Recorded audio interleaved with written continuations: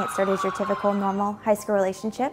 We were texting all the time, saw each other every day. He would get me flowers all the time. We just were inseparable friends. He began to change, just became very jealous and controlling. He didn't want me to succeed ahead of him. The verbal and emotional abuse ended up turning physical. The only way to describe how I felt during all this time was trapped. There was no way out. I didn't know if I was to tell anybody. He said he would kill them. If I was to tell my mom, he would hunt my mom down. He told me, quote unquote, I know where you work, I know where you live, I know where you go to school and who you hang out with.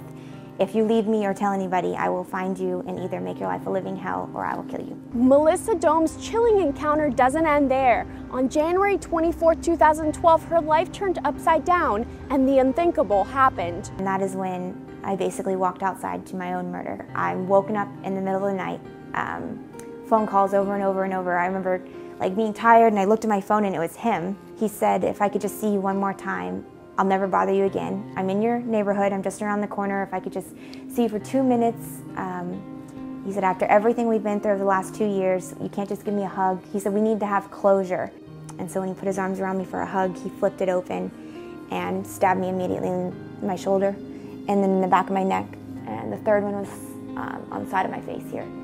And at that moment I knew that this is a fight for my life and he is going to kill me. And I knew that during the attack that I couldn't just scream, I had to scream for help. 2 people heard Melissa's cry to help and called 911. He knew that witnesses were there. He figured that this has to be done quick. And that's when he came back again and I remember him stabbing me in the neck. But this is where everything's really blurry. And the next thing I know, I remember watching him walk away with the knife in his hand back to his truck. I watched his truck just drive away. And that's when I felt myself taking my last couple breaths. And I said, this is it. I know this is it. So my prayer changed and I said, please forgive me for my sins and take me to heaven. And at that same time is when a spotlight shined its light on me. And I said, I'm Melissa Dohme.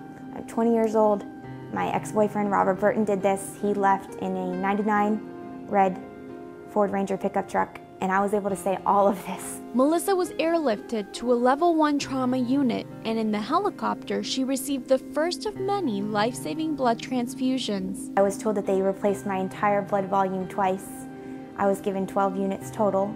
I died literally 4 times there in the ER, and they said, I wasn't giving up, and they weren't going to give up, so they just kept giving me more blood and filling, my blood volume back up. I am very, very, very thankful to all the blood donors that have given the gift of life because they have saved my life. I've always been very passionate about donating blood and being a blood donor, not knowing I would ever be on the receiving end. Thanks to the help from doctors and blood donors, Melissa survived the attack. I was okay with being single forever.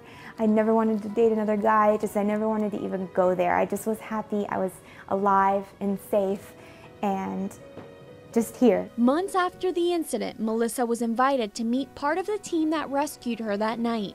That's when she met Cameron, the first responder that helped take Melissa from the ambulance to the helicopter. I did look, as I'm transferring her over, and I saw a girl that was in pretty bad shape. But I just had a weird feeling that I would see her again. It's crazy the way life works out sometimes, and I believe that he is my fairy tale ending, my Prince Charming.